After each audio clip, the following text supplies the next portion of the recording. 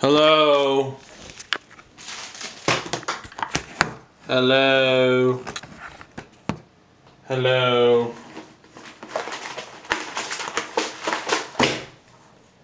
Then the man in linen with the writing kit at his side brought back word saying, "I have done as you commanded."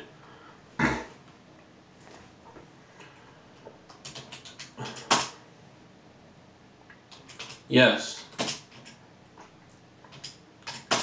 Now there are conspiracy theories behind this verse. Let me just say, well, first off, no, none of them are real. Yes, it's 9/11. But the verse numbers and the chapter numbers came later, and sometimes they're even different.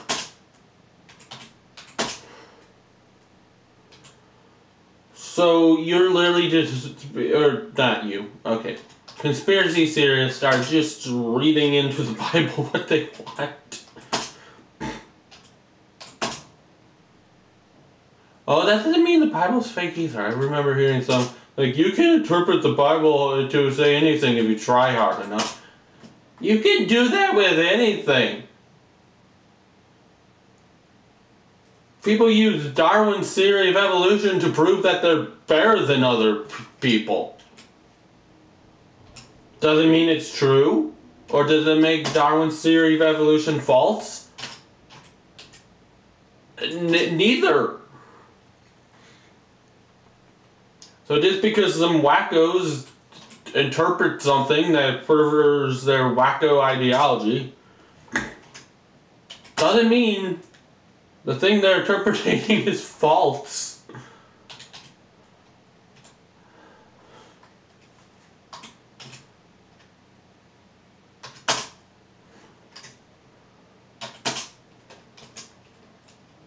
But yeah, there are, of course there's, because the United States is the haven of all evil, just, you know, because it burns Bible, oh wait, no, that's China. It persecutes Christian, oh wait, no, that's China. It tears down church, oh wait, no, that's China. Oh, it forces churches to have pictures of the leaders of its leader in the churches, and no Jesus imagery. Oh wait, no, that's China.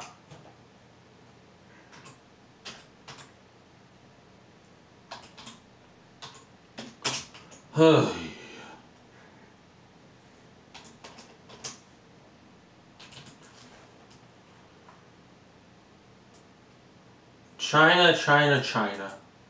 China, China, China. It's all China.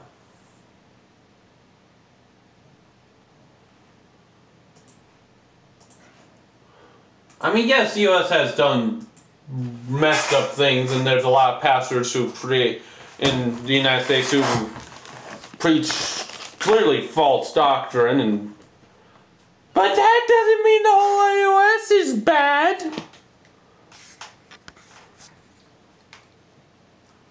Or that every preacher in the U.S. is bad.